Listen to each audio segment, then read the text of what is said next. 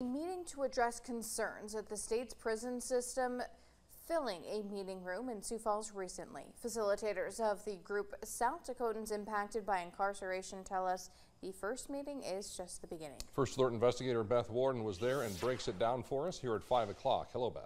Hello there, Brian and Andrea. As I looked around the room at those attending the meeting, I saw the faces of loved ones of inmates, DOC employees, law enforcement, along with current and former legislators.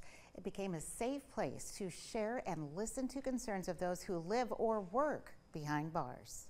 The people in this room have questions about what happens behind the prison gates in South Dakota. I don't think we have appropriate resources and support systems in place for folks upon release. South Dakotans Impacted by Incarceration founder and wife Erin Vickers wants the questions and concerns about the Department of Corrections to come forward. We have been, for the last almost 3 years, told to be quiet, told to just take the hits that we're getting.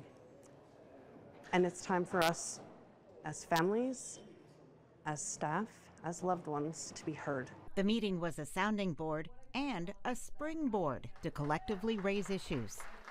The list of concerns includes a lack of communication from prison management to both inmates and staff, repeated lockdowns, medical treatment availability, food availability and safety, reduction of phone call time, and a reduction of classes or inmate jobs.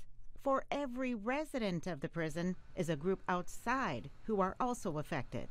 Impact from the inside, it's felt outside too, and so transparency with communication, announcements would really do a lot of good for the loved ones that are also feeling the impact of the incarceration as well. Hurdle Life Coach Foundation's Terry Liggins helps former inmates re-enter into a new world. The perspective that is often underrepresented as it pertains to incarceration in South Dakota.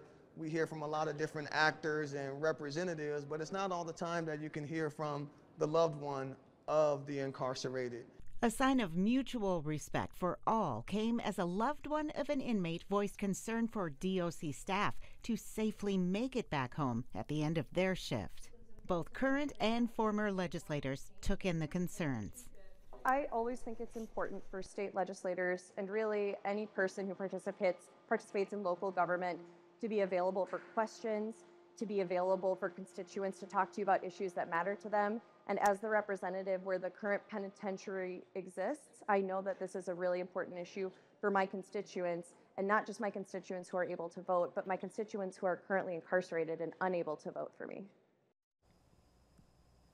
And facilitators tell me that they are working on the discussions from the meeting and developments that continue to reveal themselves. Reports are coming in to the group that all 3 sweat lodges, which are considered to be a church for the Native American people, have been torn down at the penitentiary.